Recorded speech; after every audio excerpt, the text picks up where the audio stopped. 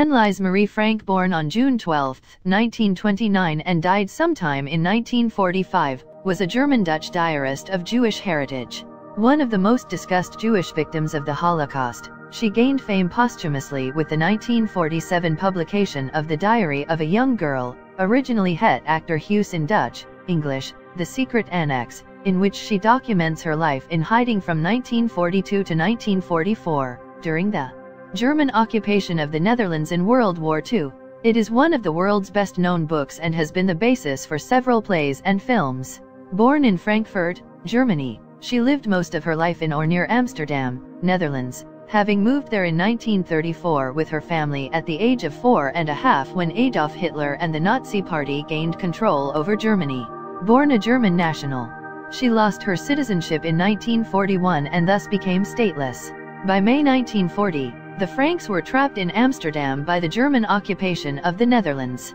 As persecutions of the Jewish population increased in July 1942, they went into hiding in some concealed rooms behind a bookcase in the building where Anne's father, Otto Frank, worked. From then until the family's arrest by the Gestapo in August 1944, Anne kept a diary she had received as a birthday present, and wrote in it regularly. Following their arrest, the Franks were transported to concentration camps. On November 1, 1944, Anne and her sister, Margot, were transferred from Auschwitz to Bergen-Belsen concentration camp, where they died, probably of typhus, a few months later. They were originally estimated by the Red Cross to have died in March, with Dutch authorities setting March 31 as their official date of death.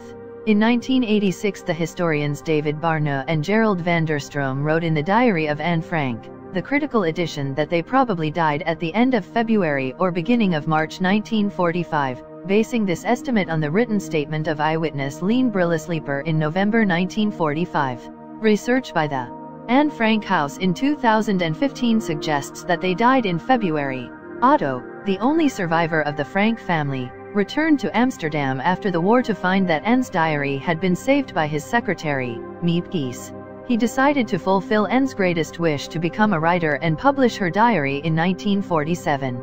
It was translated from its original Dutch version and first published in English in 1952 as The Diary of a Young Girl, and has since been translated into over 70 languages. On September 3, 1944, the group was deported on what would be the last transport from Westerbork to the Auschwitz concentration camp and arrived after a 3-day journey. On the same train was Bloem Evers Emden, an Amsterdam native who had befriended Margot and Anne in the Jewish Lyceum in 1941. Bloem saw Anne, Margot, and their mother regularly in Auschwitz, and was interviewed for her remembrances of the Frank women in Auschwitz in the television documentary The Last 7 Months of Anne Frank, 1988, by Dutch filmmaker Willy Lindwer, and the BBC documentary Anne Frank Remembered, 1995. Upon arrival at Auschwitz, the SS forcibly split the men from the women and children, and Otto Frank was separated from his family.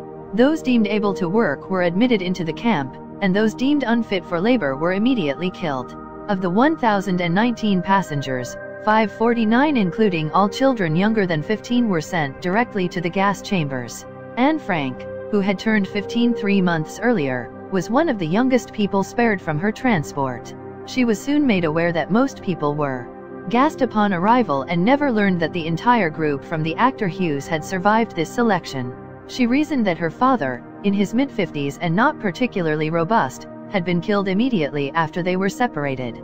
With the other women and girls not selected for immediate death, Frank was forced to strip naked to be disinfected, had her head shaved, and was tattooed with an identifying number on her arm. By day, the women were used as slave labor and Frank was forced to haul rocks and dig rolls of sod. By night, they were crammed into overcrowded barracks. Some witnesses later testified Frank became withdrawn and tearful when she saw children being led to the gas chambers. Others reported that more often she displayed strength and courage. Her gregarious and confident nature allowed her to obtain extra bread rations for her mother, sister, and herself. Disease was rampant. Before long, Frank's skin became badly infected by scabies. The Frank sisters were moved into an infirmary, which was in a state of constant darkness and infested with rats and mice. Edith Frank stopped eating, saving every morsel of food for her daughters and passing her rations to them through a hole she made at the bottom of the infirmary wall. In October 1944, the Frank women were scheduled to join a transport to the Liba labor camp in Upper Silesia. Bloem Eversemden was scheduled to be on this transport, but Anne was prohibited from going because she had developed scabies, and her mother and sister opted to stay with her. Bloem went on without them. On October 28, selections began for women to be relocated to Bergen-Belsen. More than 8,000 women, including Anne and Margot Frank, and Augusta van Pels, were transported. Edith Frank was left behind and died of disease, and starvation. Tents were erected at Bergen-Belsen to accommodate the influx of prisoners, and as the population rose, the death toll due to disease increased rapidly. Frank was briefly reunited with two friends, Hannelie Goslar and Nanette Blitz, who were also confined in the camp. Blitz had been moved from the Sternlager to the same section of the camp as Frank on December 5, 1944, while Goslar had been held in the Sternlager since February 1944. Both women survived the war, and later discussed the conversations they had with Frank, Blitz in person, and Goslar through a barbed wire fence. Blitz described Anne as bald, emaciated, and shivering. Goslar noted Augusta van Pels was with Anne and Margot Frank, and was caring for Margot, who was severely ill. She also recalled she did not see Margot, as she was too weak to leave her bunk, while Blitz stated she met with both of the Frank sisters. Anne told Blitz and Goslar she believed her parents were dead, and for that reason she did not wish to live any longer. Goslar later estimated their meetings had taken place in late January or early February 1945. In early 1945, a typhus epidemic spread through the camp, killing 17,000 prisoners. Other diseases, including typhoid fever, were rampant. Due to these chaotic conditions, it is not possible to determine the specific cause of Anne's death. However, there is evidence that she died from the epidemic. Gina Turgel, a survivor of Bergen-Belsen, knew Anne Frank at the camp. In 2015, Turgel told the British newspaper, The Sun, "Her bed was around the corner from me. She was delirious, terrible, burning up," adding that she had brought Frank water to wash.